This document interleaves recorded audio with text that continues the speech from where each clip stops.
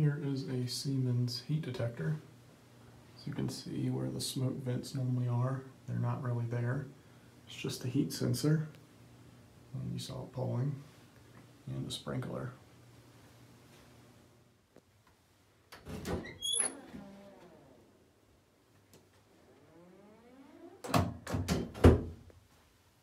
Sprinkler, an old Norton door closer, and another Siemens heat detector.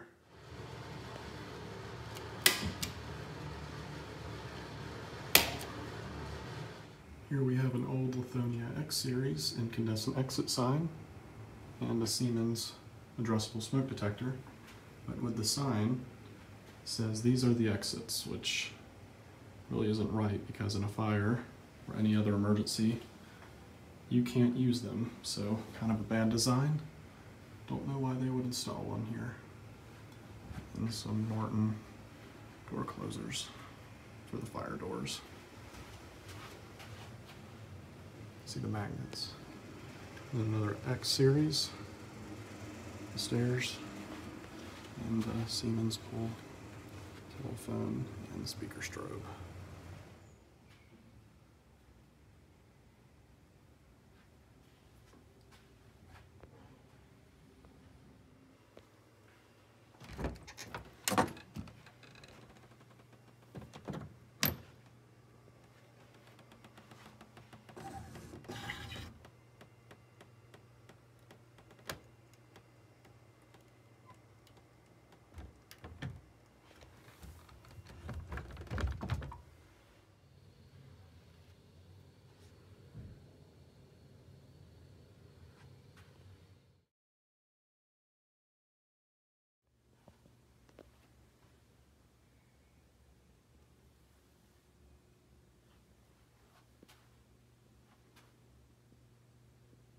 Here we have a neat setup right here. We have a Siemens addressable smoke detector. Pretty sure it's photoelectric.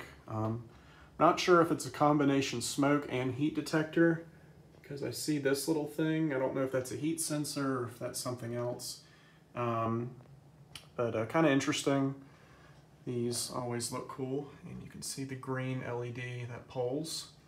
And beside of it, we have a Siemens or Cerberus Pyrotronics ceiling speaker. It might even be Wheelock, I'm not sure, but it's probably either Siemens or Cerberus Pyrotronics.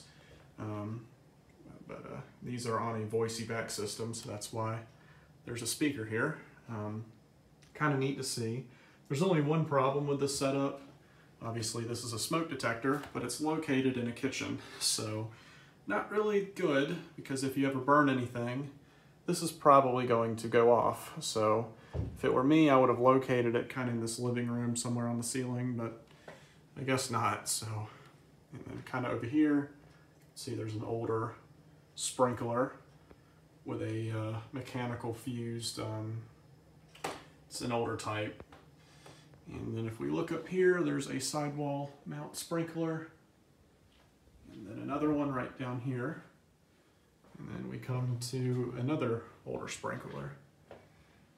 I don't know the manufacturer. Been looking at these things and I can't really tell, but it's definitely an older type.